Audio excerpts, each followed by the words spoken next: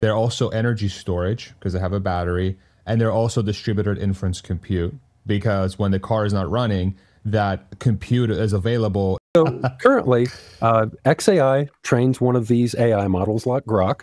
Yeah. They hand that off to a data center like Oracle, and then when you run a query, it goes to the Oracle data center. What Elon wants to do with the robotaxi fleet is when it's not being used for FFD, all of those chips and all those vehicles become a cloud data center. 10 million, whatever the number is. These are all actually multi-purpose units, right? They provide transportation.